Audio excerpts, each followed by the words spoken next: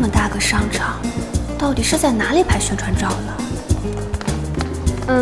我们还要给任强还有吴凯年这2位老总打电话，然后汇报一下接下来的工作和行程。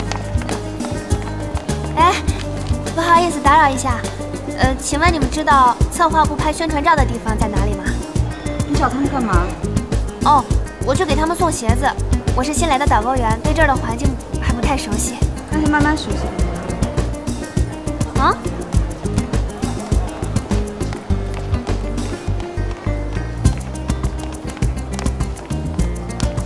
穿着 Prada 就当自己是女魔头了。OK， 好。吃点光。王总，您看一下。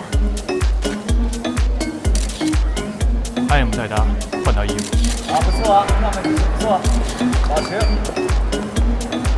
OK。让模特换上。啊，等一下。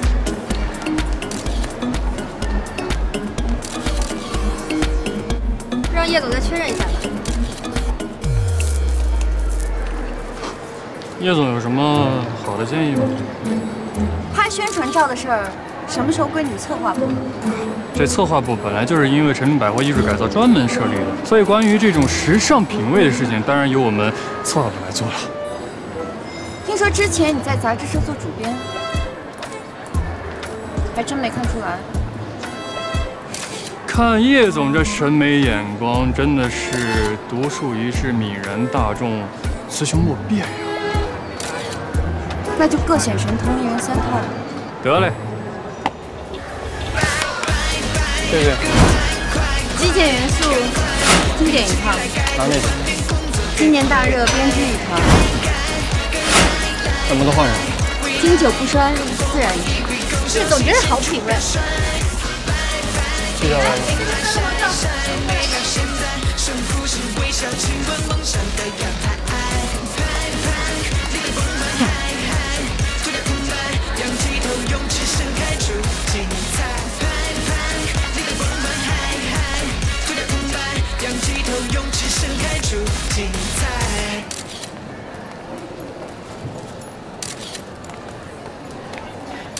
哎，我觉得呀，这2个模特的整体造型是不是不够时尚啊？你觉得呢？你是谁啊？我是服装的品牌代表。那你觉得该怎么调整？我觉得呀，整个造型都需要调整。都需要调整啊？对啊，这种多层项链现在已经没有人戴了，太土了。而且这个，它本身就是亮片的衣服，再配上个亮片的包，就闪得眼睛都疼了。哎，好巧啊！怎么是你啊？怎么是你啊？我当时谁的时尚精啊？跑这儿来干嘛呀？对，2个人之间。我现在也在成品百货工作了，以后咱们就是同事了。同事啊？这辈子不可能。这种小 case 就不劳烦您费心了啊。咱们俩之间不用客气。再说了，这宣传照本身就代表了公司的时尚品味嘛。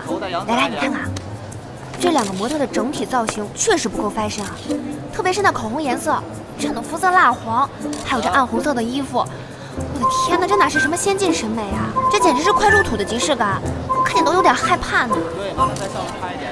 哎，对，就这样。就你懂 fashion 是吧？哎，好，下一组。好，我们这组流行时尚。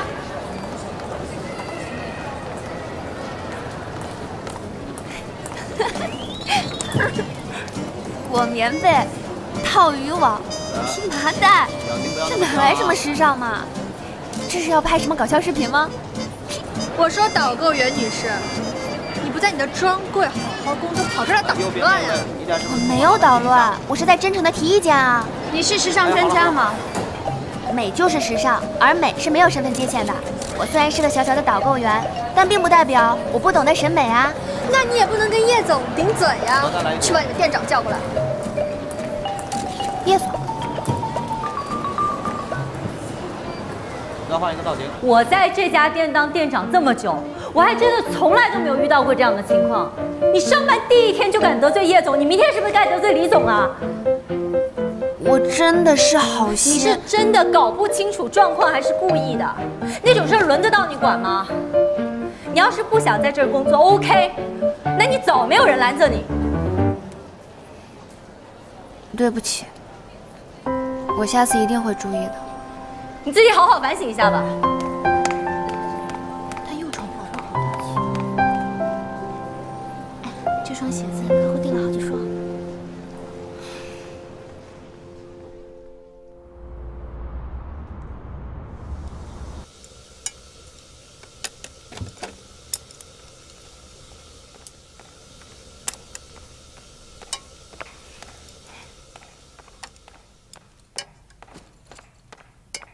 哇，谢谢你给我准备的晚餐。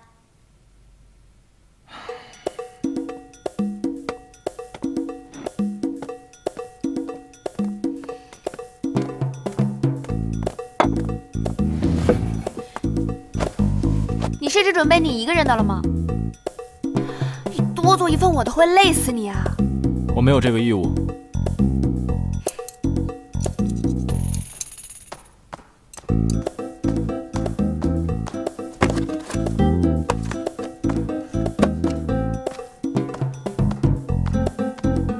家规第18条，餐桌之外不许吃东西。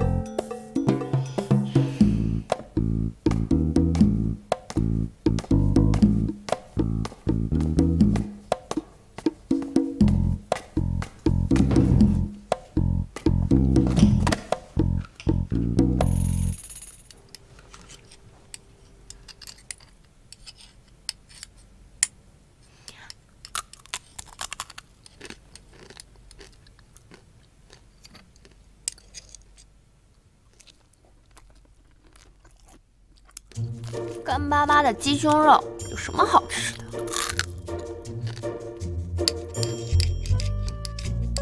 啊！你这样切肉很像在做手术哎！啊！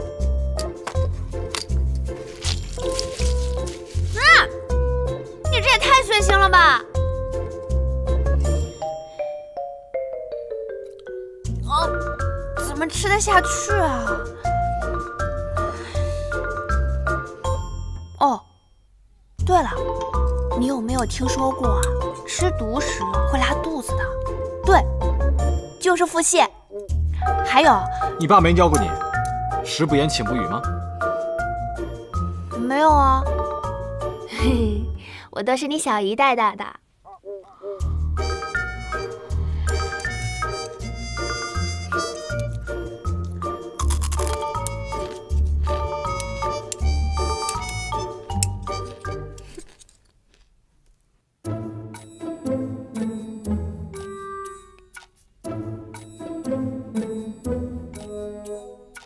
饥饿与购物欲的关联是双向的。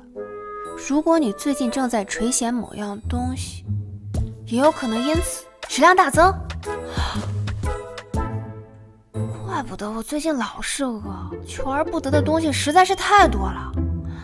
原来这些都是有科学依据的呀。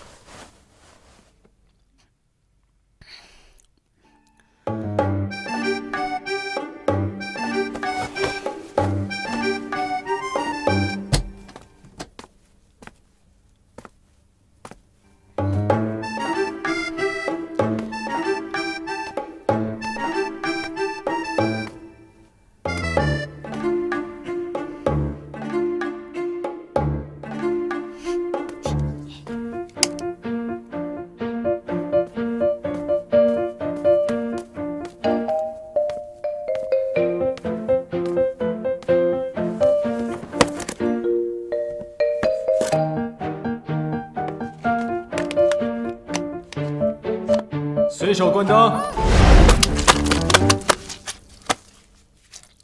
家规第28条，谁有污染谁负责，把地面擦干净。知道了，擦还不行吗？